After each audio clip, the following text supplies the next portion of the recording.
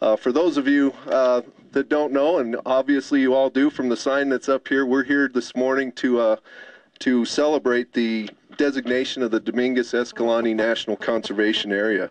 To say the very least, this came through a lot of hard work and dedication and efforts of so many people over so many years. We're going to be talking and celebrating with those folks here this morning.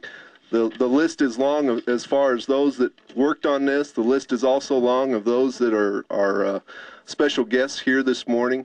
We hope to recognize a few of those here today. Please join with me in welcoming Secretary Salazar this morning. Thank you.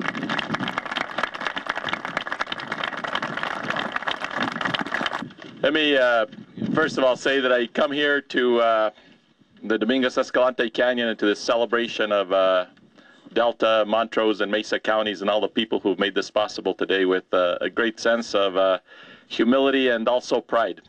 This is home. This is home.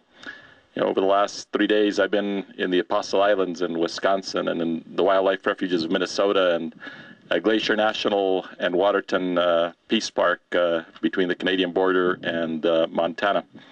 And as wonderful as those places are, as beautiful as those places are, there is no place like Colorado. I love this place. You live in God's country. And as we move forward with our efforts on these treasured landscapes, it's important for us always to remember two things. The first is that our landscapes, in fact, are economic generators.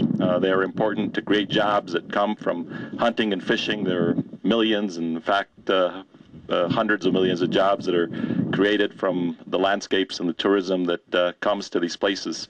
Hunters and anglers and ranchers and wildlife watchers and rafters and so many others who are part of these landscapes of western Colorado and here at Dominguez-Escalante are part of the contribution to that economic well-being of our country. And that will in fact continue to be the case.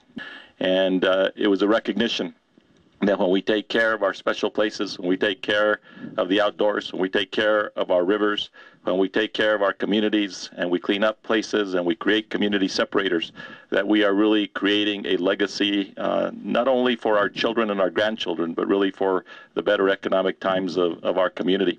We have over 300 square miles of land.